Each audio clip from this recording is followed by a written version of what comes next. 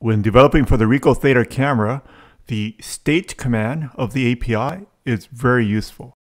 In addition to battery level, status, and the last file URL, the state command also has a very useful error section. On line 7 in the right-hand screen, you can see that the camera error says that I need to calibrate the compass of the Z1. The error messages can be especially useful if you're doing long-term use of the Z1 and the camera might overheat or the battery heat might be too great for normal operation. There could also be memory or storage errors that could be useful for your debugging. This particular error is easy to solve with a horizontal figure 8 motion of the camera, and the little warning icon goes away.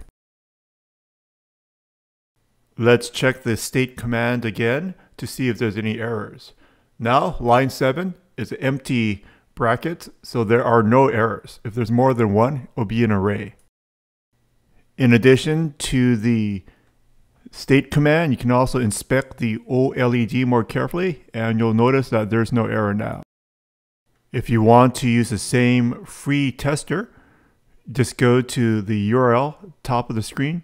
Be sure to subscribe to the channel for more tips on software development for the RICOH THETA 360-degree cameras.